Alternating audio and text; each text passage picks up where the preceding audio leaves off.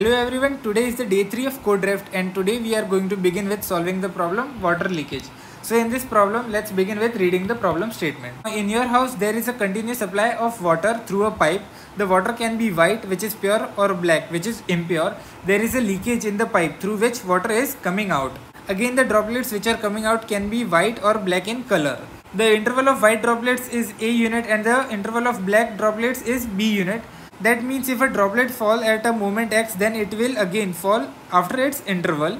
Now you have to tell which droplet fall more often in LCM of A, B. Considering first white droplet fall at A and the first black droplets fall at B. If it is pure, then return the string white. If it is impure, then return the string black. And if both the water droplets are falling equally, then return equal. Note, in the case both droplets are coming out together, its color will be the one whose interval is more.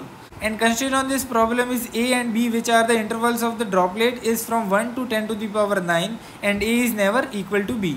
So now in order to understand this problem, now let's take an example. So let's take an example of A equal to 11 and B equal to 33. So it means that the time interval of white droplets is 11 and the time interval of black droplets is 33. And we have to calculate which drop is going to fall more in the time interval from 0 to LCM of A, B. So we know that the LCM of any two number A and B is A multiplied by B divided by GCD of A, B. So here we can calculate LCM of 11, 33 as 11 multiplied by 33 divided by GCD of 11 and 33. So the GCD of 11 and 33 is also 11. So it is going to be 33. So from time 0 to 33 we want to calculate which drop is going to fall more. So the time interval of white droplets is 11. So first white droplet is going to fall at the time 11 and second white droplet is going to fall at the time 22 and the first black droplet is going to fall at the time 33. So at time 33 we can see that there is going to be a white droplet as well, but there are going to be two droplets at time 33. One is a white and another one is a black. But we already know that if both droplets are coming together, its color is going to be the one whose time interval is more. So in the end, it is going to be a black droplets at time 33. So from time 0 to 33, there are going to be two white droplets and one black droplets. So in the end, white droplets are more. So in the end, we have to return the string white. Now let's take one more example of A equal to 4 and B equal to 3. So the interval of white droplet is 4 and the interval of black droplet is 3. Now let's calculate least common multiple of 4 and 3. So the least common multiple of 4 and 3 is going to be 4 multiplied by 3 divided by GCD of 4, 3, which is 1. So it is going to be 4 multiplied by 3 divided by 1. So it is going to be a 12. So now I am going to draw a timeline here so we can understand which droplet is going to fall at which moment. So we know that the first white droplet is going to fall at a time unit 4 and after that the next white droplet is going to fall at time 4 plus 4, which is 8. So at time unit 8, next white droplet is going to fall and after that 8 plus 4, which is going to be 12. So the next white droplet is going to fall at time unit 12. And as far as black droplets are considered, the first black droplet is going to fall at time unit 3 and as 3 plus 3 is 6, the next black droplet is going to fall at the time unit 6 and after that 6 plus 3, which is 9. So the next black droplet is going to fall at a time unit 9 and after that next black droplet is going to fall at a time 12. From the diagram here we can see that at time unit 12, one white droplet and one black droplet is going to fall. So in that case the droplet with more interval is going to get the color. So at time unit 12, in the end it is going to be a white droplet. So now we can see that from time 0 till 12 there are going to be 3 white droplets and 3 black droplets and both the white droplets and black droplets are equal. In that case we have to return a string equal here. So from these two examples we can actually derive a formula of how many white droplets or how many black droplets are going to be there, and we can see that LCM of A, B is the first number when both the droplets are going to come at the same time. Now let L be the LCM of A, B. So L is going to be A times B divided by GCD of A, B. Now let small a be the number of white droplets. So number of white droplets is going to be is equals to L divided by A minus 1. Why we are subtracting this 1 here? Because the last droplet which is going to come out at the moment L can be white or black. We don't know that for sure. So that's why we are subtracting 1 here. And now symmetrically the formula for the number of black droplets is also going to be is equals to B is equals to L divided by B minus 1.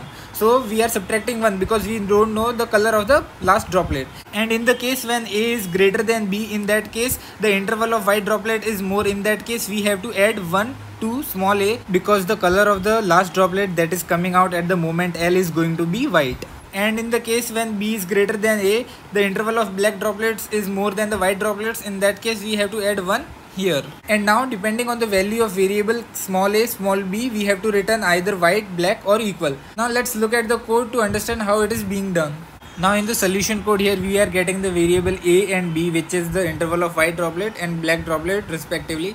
And after that in this statement here we are computing the LCM. So LCM, as we discussed, is a multiplied by b divided by their GCD. And after that here we are computing the number of white droplets, and here we are computing the number of black droplets. So as we discussed, the number of white droplets is going to be L divided by a minus 1, and symmetrically the number of black droplet is also going to be is equals to L divided by b minus 1. And after that in this if else segment, what we are doing is that depending on the value of a and b, we are deciding what is going to be the color of the droplet that is coming out at the moment L. So if a is greater, it means it is going to be a white droplet, and if b is greater, in that case it is going to be a black droplet. So we are incrementing b here, and in the end, depending on the number of white droplets and black droplets, we are returning our answer. So if number of white droplets is more, then we are returning white. If the number of black droplets is more, then we are returning black. And if the number of black and white droplets is equal, in that case we are returning equal. So that was the solution code for this problem. Now let's understand the time complexity and space complexity of our solution. So the time complexity of our solution is going to be O of logarithm of minimum of a comma b. So this time complexity comes from the fact that here in this statement we are computing GCD of two numbers a and b, and the time complexity of computing GCD of two number a and b is logarithm of minimum of a comma b. And the space complexity of our solution is going to be O of 1, because we are not using any extra space and we have just created few variables such as small l, small a and small b. Now let's move forward to the second problem of today. So the second problem of today is 5000 septims. Now let's begin with reading the problem statement. So your friend was playing his favorite game Skyrim and came up with a problem for you. He gave you an integer array A containing the IDs of all items found throughout Skyrims. There is only one item for every ID. He has also given you an integer array B containing the cost of each item. Example, for any valid I, AI will have a cost equal to BI. He gave you 5000 septims, the currency of Skyrim. Further, he defines type of each item. Type of any item is the sum of all of its digit modulo 10, and there can be at most 10 different types of item. It is guaranteed that the number of items of any particular type does not exceed 5. So there are 10 types of items, and the number of items of any single type does not exceed 5. It is also guaranteed that the IDs do not repeat themselves and they are unique in nature. Your friend loves all type of items, so he wants you to tell the minimum amount of septims you can be left with if you choose exactly 2 items of each type.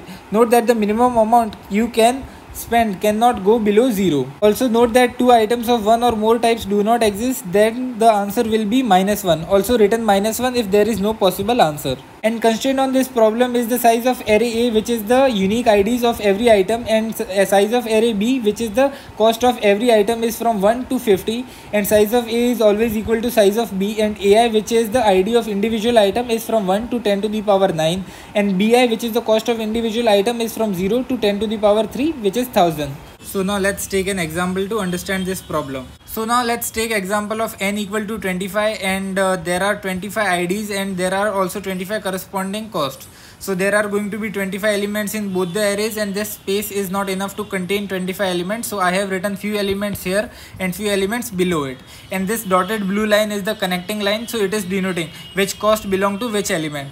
So this is how we have to read our input. So the first ID is 664 and its cost is 15. And the ID of the second element is 91 and its cost is 1000. And here we can read that the ID is 5 and its corresponding cost is 450. So this format of input is not readable and it is quite big. So now let's compress this input.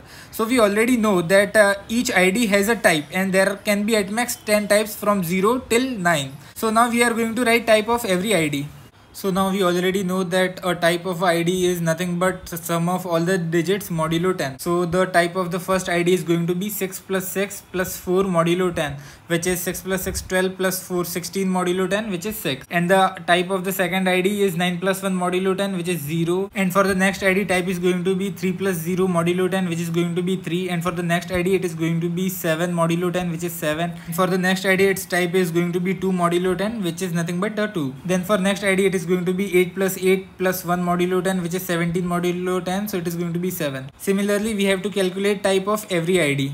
So these are going to be the respective types of every ID. So now these IDs does not have much significance, because in the end we have to buy 2 items of every type, and what was the ID, that doesn't matter. So what we can do now is that for every type we can write corresponding costs that belong to that type. So now these are going to be the corresponding cost for every type. So it means that there are 4 IDs with type 0, and there are 3 IDs with type 1, and there are 3 IDs with type 2. And we have to select 2 elements from every type. So from these 4 elements we have to select 2, and from these 3 we have to select 2, and from these 3 we have to select 2, and let's say from these 2 we have to select 2. And we have to perform our selection in such a way that after selecting exactly 2 items from all the types, we have minimum numbers of septim left. It means we have to spend as much septims as possible, and we have to also make sure that we are not spending more than 5000. At first it seems like greedy solution will work here, and at each iteration what we can do is that for every type we will select the 2 maximum element from that type. But that solution won't work here. Let's say we start picking maximum, then we pick this element, we pick this element, we picked this element, and we picked this element, and we picked this element. But now we can see that we have already spent 5000 septims and we have nothing left, so we cannot buy other elements. But in our question it is stated that we have to buy exactly 2 items for every type, so the greedy solution won't work here. So now we can see that we have to take 2 elements of every array, and we can see that in this lower part there are only 2 elements in every array. So it means that we have to take all of these elements. So if we calculate their sum, it is going to be equals to 1000 plus 1000 plus 450 plus 400 plus 15 plus 15 plus 11 plus 13 plus 78 plus 44 plus 1 and plus 1. So their sum is going to be equal to 3028. So we have already spent 3028 septims, and we have 5000 minus 3028 septims left, and in those septims we have to buy 2 elements from each of these arrays. So we can see that we have already spent more than 3000 septims. So now we cannot take 2 elements greater than 1000. Now let's talk about the elements of type 1. So here we can see that there are 3 elements with cost 1000, 1000 and 30.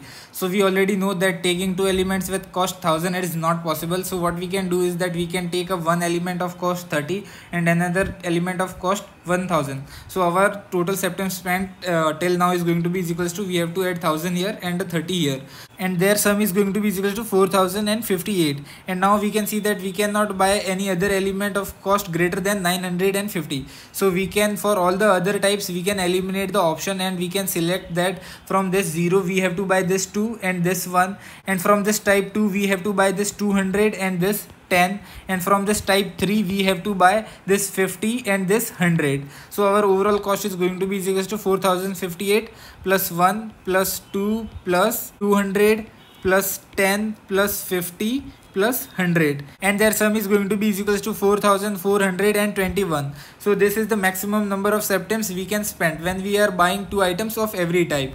And in this case, in the end, we are going to be left with 5000 minus 4421 septims, which is nothing but 579 septims. So this is the minimum numbers of septim we can be left with when we are buying 2 items of every type. So now we know that we have to buy 2 elements of every type, and we have to buy them in such a way that we are not exceeding the 5000 septim barrier. So what we can do is that we can transform this array into a bigger array where each element of this array is representing the sum of 2 elements of this array. So now here we can see that this 1001 is the sum of this 1000 and this 1, and this 3 is the sum of this 1 and this 2, and we can see that this 210 is the sum of this 200 and this 10. So here we can see that if we pick any 2 elements from this array, then their sum is going to be present in this array on the right side. So if we pick 999 and 50 from this side, then their sum 1049 is there on the right side. Now if we rewrite our problem statement now, then it is going to be is equals to that we have to pick 1 element from all the arrays on the right side such that their sum is as much as possible, but it is still less than 5000.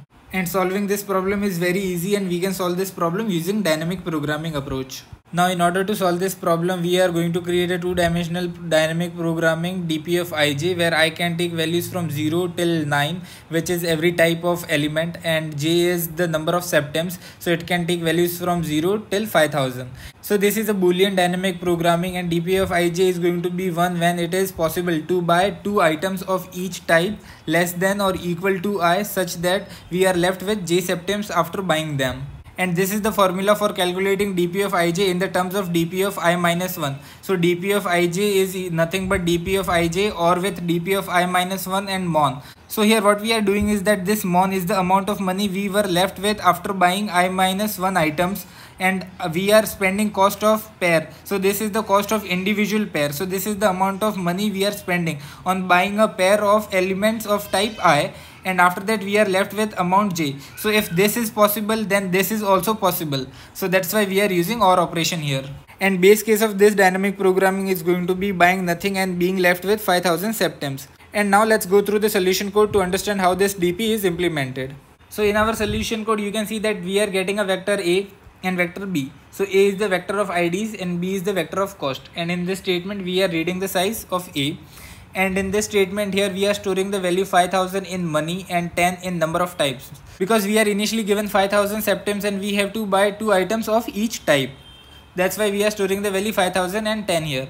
And then we have created a vectors of vector. So this vector of vector is going to store the vector of all the cost belonging to that specific type. And after that we have created a counter variable and initialize it to 0. And this statement, and in this for loop here we are iterating over all the IDs. Then we are calculating their type in this for loop here. And after calculating their type, we are appending the cost of that element to that corresponding type vector. So this is the type of the element and this is the cost of that element. We are pushing this cost to that type of the vector. And at the end of this for loop, we are incrementing this counter and moving forward with the next element. So in the second part of our solution code, we can see that we have created a vector of vectors dynamic programming dp, and the dimension of this dp is number of type and money plus 50. So we already know that number of type is initialized to 10 and this money was initialized to 5000. And in this statement here we are reading the size of cost of type 0, and in this to for loop here we are iterating over every pair of elements such that their type was equal to 0. And what we are doing here is that we are calculating how much money we are going to be left with if we bought two items from this set with this cost. So that left money is going to be is equals to money minus cost of type 0i plus cost of type 0j. And if that value is greater than 0, then we are making dp of 0 well equal to 1. Here, as we discussed in our solution approach, we are iterating over all the types. We are already done with type 0, so we are iterating from 1 till num of types. And here we are calculating the size of that type. And using these two for loop, we are iterating over pairs of element. And here we are iterating over money from 0 till 5000. So this mon is the amount of money we were left with after buying two items of each type from 0 till I minus 1. And now we have to buy items of type I. So here we are calculating if we had initially mon amount of money and we bought these two elements, then how much money we are going to be left with.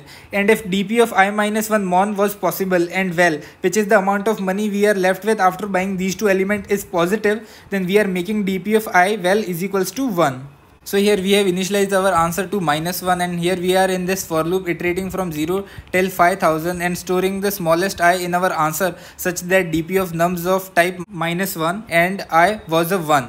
So nums of types -1. So this value is going to be 9. So dp of 9 comma I is 1. So we are storing such smallest I, and in the end we are returning it. If there does not exist such I, then this value of answer is going to be -1 and we are going to return -1. So now let's calculate time complexity and space complexity of our solution. So the time complexity of our solution is going to be O of n log 10 to the power 9.